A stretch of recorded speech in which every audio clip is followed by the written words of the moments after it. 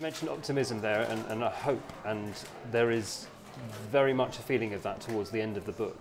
If you remove borders, as this book does with the doors, there is something slightly absurd about trying to pretend that there are these things of nation states and sort of, as you say, the sort of nativism that strikes up in people. But are you hopeful that if, maybe not with magic doors, but through the progress of time and through borders and barriers being removed, that people will be able to live more cohesively together? Or are people always going to revert back to sort of the things that make them feel safe, the things that they recognize? Well, I think human history is the unsteady, uncertain, yet nonetheless quite noticeable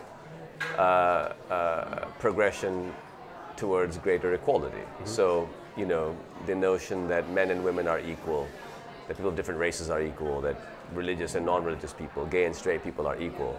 These expansions of equality tend to occur over time. And I think the notion that somebody born in Mogadishu and somebody born in Manchester are equal will also eventually be acknowledged, and they have equal right to live in a safe and prosperous place, and really equal right to live anywhere on this planet. It might be some centuries in the future that we get there, but I think that this is not actually a kind of disaster where we have to, you know, because we like equality, we sort of have to allow this to occur, but it's really going to be terrible for us. I think as we begin to expand our belief in that equality, in human equality, lots of new things come into focus. So we will have to think as humanity to tackle climate change. You know, we're going to have to think as humanity to mitigate the consequences of migration. But also we have to think as humanity to regulate technology, because a nation-state-based approach to regulating technology always results in a kind of maximalist idea of what technology should do, because the nation that decides to go slow on technology will become militarily, you know, vulnerable and obsolete very quickly. So if we are a bunch of competing nation-states threatened by each other, we will tend to allow technology to unfold in a almost completely unregulated fashion, which is what we're seeing. And that's causing enormous anxiety. And particularly in the coming decades, as we give birth to machines that can learn, and in many senses will be more capable than us at many tasks we used to perform, simultaneously we're going to generate enormous surpluses from these machines. And we're going to have the obliteration of many forms of livelihood that we previously knew. Now, if we are thinking of ourselves as equal and governing ourselves more as human beings, we could take some of that surplus and make life much better for those who are losing their jobs, and actually enter into a kind of almost heaven-like future where people do not want for food and shelter and basic needs and are able to pursue things that they find to be valuable to themselves. Alternatively, we can stay in a world that doesn't accept the equality of people based on where they are from. And the benefits of this technology can accrue to a handful of trillionaires in California, and the rest of us will be unemployed. Kind of dystopian hell. So, you know, I think each time you expand what equality can do or is permitted, all the other equalities benefit. You know, men and women, different races, gay and straight. Each equality expansion helps. So, I think that a world which is more equal than this world will also be a world where we are much better able to solve the problems that we face.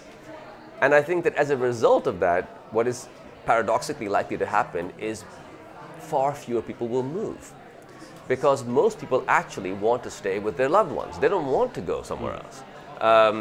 But our world is engineered in such a way that we are, you know, producing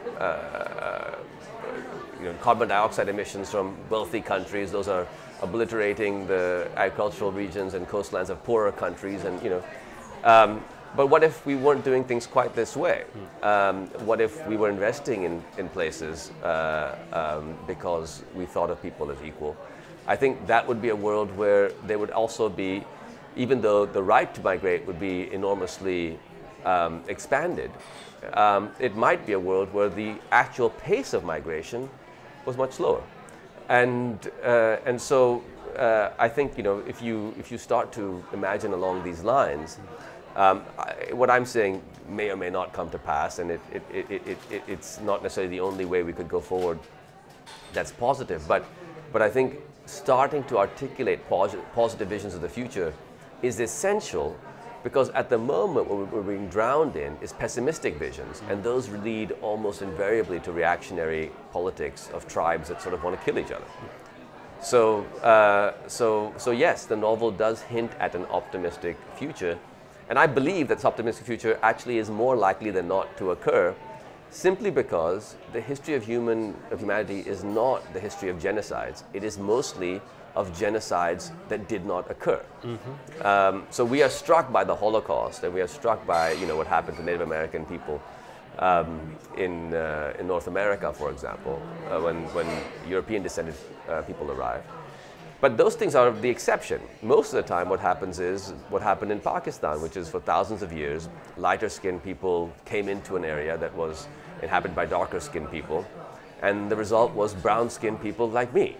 They mixed over thousands of years, and I think that's likely to happen in the future as well. But Pakistan, of course, has a history of division. It exists as a country itself because of being divided, the division of religious groups, and then divided again with Bangladesh.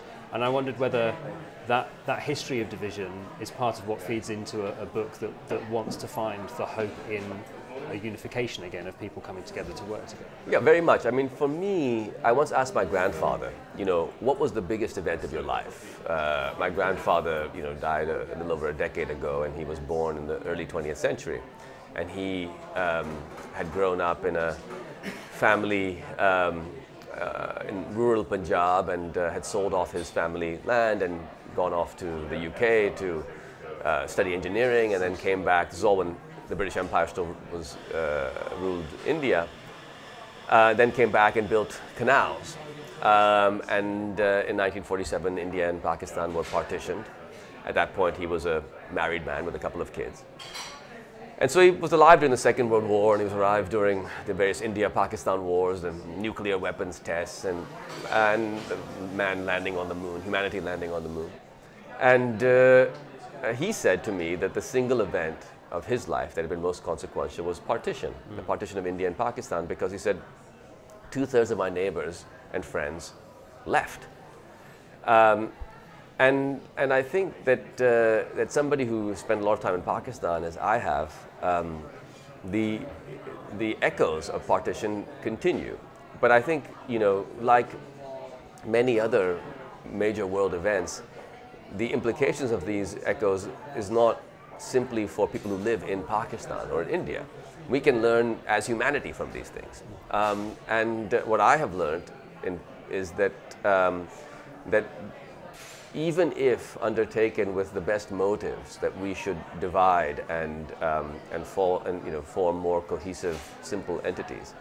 I mean, sometimes there's reasons to do this. You stop bloodshed by doing it, but you must be very careful with that impulse, because much more often than not, you wind up triggering a whole series of further fissionings and a search for purity, which in the end shatters societies. And so when I observe a partition impulse in Britain that we see today, I think history is useful. And already in Britain, the tendency towards purity, you know, the way that people who are anti-Brexit are spoken of as traitors, the kind of language that we're using, the rise in hate speech and racist violence.